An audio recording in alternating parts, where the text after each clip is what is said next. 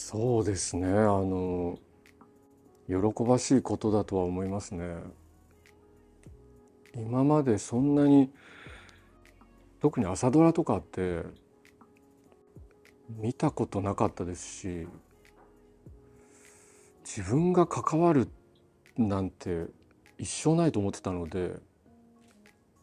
なんか重い腰を上げた感じがあったんですけど、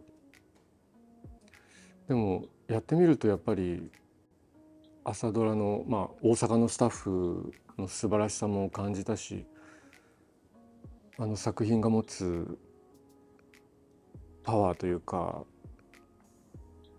あの作品に関われてよかったなと思うし、そういう反響をいただけるっていう、その視聴者の方にも喜んでいただけたという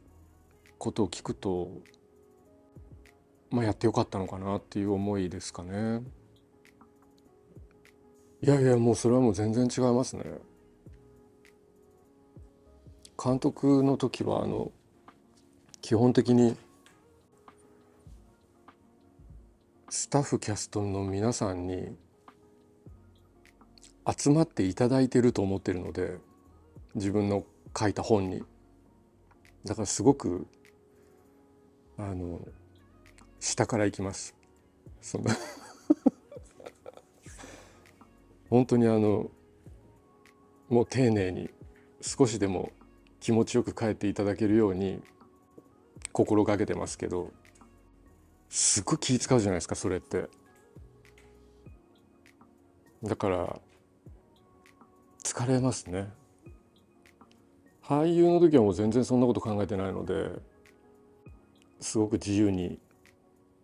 いられますけど、そこはもう全くやっぱスタンスが違うというか、でも基本的にこの作品もそうですけど、なんか自分が関わるなら少しでも面白い作品になってほしいし、自分のためにも。だから監督としても俳優としても本当に数センチでもいい作品になればいいと思いながら身を削りたいなとは思ってますけど、